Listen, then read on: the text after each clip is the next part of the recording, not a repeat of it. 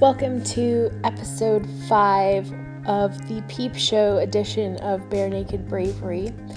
I am sitting here, I'm house sitting. One of the fun things that I get to do is house sit and pet sit.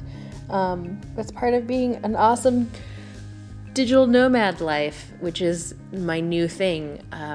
Since I announced that I was doing the sabbatical in 2017, I have one by one cut myself from location-based income over for this time that I'll be away. So I don't know if it's a permanent thing. I don't know if it's going to be 3 months or 6 months or 9 months. And part of the big question mark, or part of the reason why I don't have those answers, is because I'm part of the reason why I was doing this sabbatical is to spend time with family. Part of that reason was because I knew that my grandmother was in the last days of her beautiful life and that my grandfather would need someone to help him watch American Pickers and make casseroles and things like that. So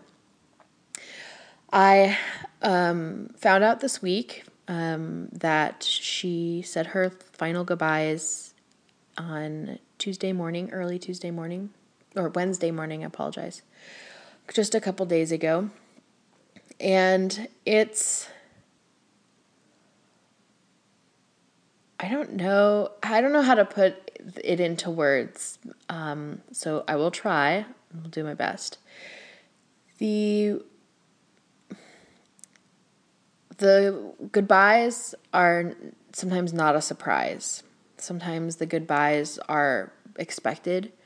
But as I mentioned earlier this week in my email newsletters, sometimes the timing of life does take you by surprise. Like the timing is so perfect that it takes you by surprise. So I think it's really fitting that, and really pretty perfect that our conversation with Jake aired this week, which was it aired the day before my grandmother said her final goodbyes. And so I needed that reminder. I needed to re-listen to some of Jake's advice and suggestions and stories about why it's important to seek community when you're grieving and when you're mourning, and how important it is to come together and celebrate someone's life with other people.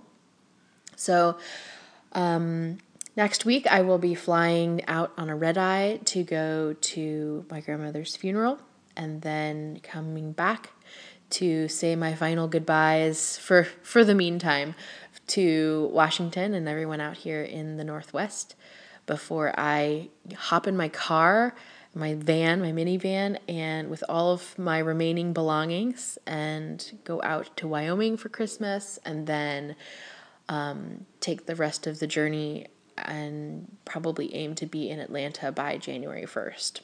So that's the plan. There are lots of moving pieces in that plan. But, I feel like I've had like small little bits of practice in saying goodbye to things in the last couple of months as I've been preparing for this.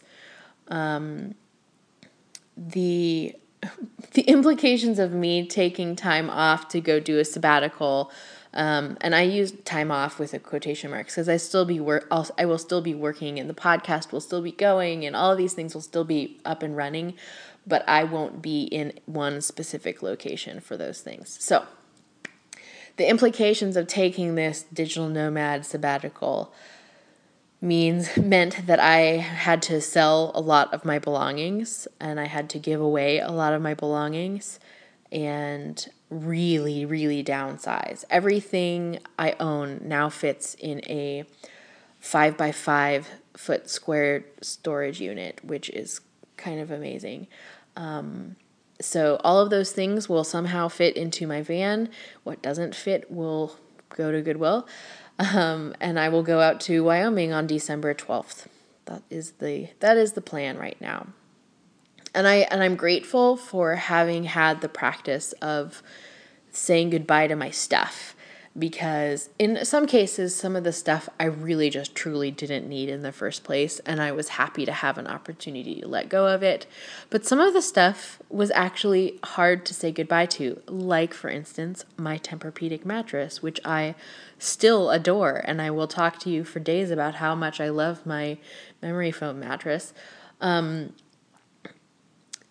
And it was hard to say goodbye to that because I do enjoy it, but I also knew that what I was replacing it with was going to be something that I ultimately wanted more, which was freedom and family and expression and creativity. And so I think that when we are saying goodbye to things and saying goodbye to people, it's important to not just leave our life with a gaping hole where that item or where that person or that relationship once was, but it's important to replace it with something so that we can learn to live with our new set of values, and learn to live with the way that our lives now look now that that person is gone. So in the case of our family, that means that we are all hopping in planes and gonna be there for her and the rest of my family as we all just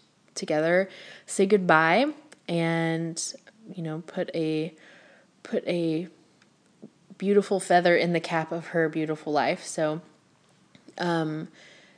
I think that coming together and that community element is part of that healing process that we have to go through when we say goodbye to someone specifically. So I would encourage you guys today and this week to identify some of the things that you've said goodbye to in the last handful of months and try to figure out what it is you've replaced that thing or that person or that relationship with in your life. And then further ask, how do you like the thing that you replaced it with? Does the way that your life look now, does that reflect and does that honor the person and the relationship that you had to say goodbye to?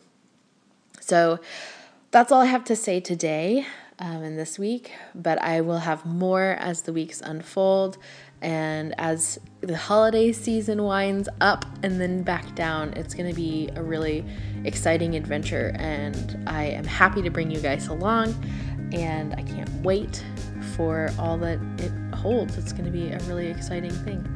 If you like the show, again, you should subscribe to it, because then you get these little peep shows automatically downloaded into your phone because you've asked for it. And then you don't have to miss out on all of the fun, adventurous stuff that's going on. And if you're curious about the email newsletter that I mentioned, you can definitely sign up for that via barenakedbravery.com. There is a spot there right at the top where you can put your email address in, and then I will give you the Bare Naked Bravery coloring book just for free for being awesome. So have a great rest of your weekend, and may we all learn to say goodbye well.